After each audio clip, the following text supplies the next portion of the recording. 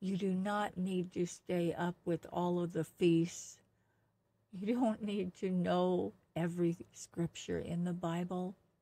The Lord says, come as you are, like a child to me. Come like a child, and I will take care of you. What can we do about the world's situations anyway? Except pray, do what we can in the area where we happen to live. That's all we can do. That's all we can do. And that's all I know. So I love you guys.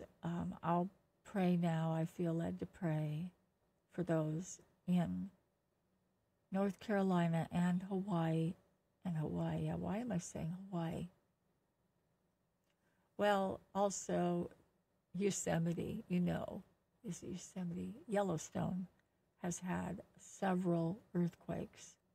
You see, that's the other thing the Lord was showing me, that earthquakes, we haven't seen anything really yet. This is just the tip of what is going to be magnifying greater. I think Cat 5 is the largest size that they have for for hurricanes. But this morning, when I was thinking about that, I felt like the Lord said, they're going to be floored. They're going to be in dismay when the hurricanes become off of the scale. They become greater than 5.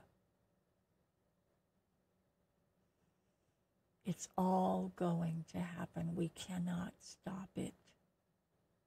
All we can do is pray while we are here. While there is light, pray one for another, and pray with gladness and joy in our heart that those that have been taken out by terrible ways through disasters, those that love the Lord are with the Lord. They are in no more pain.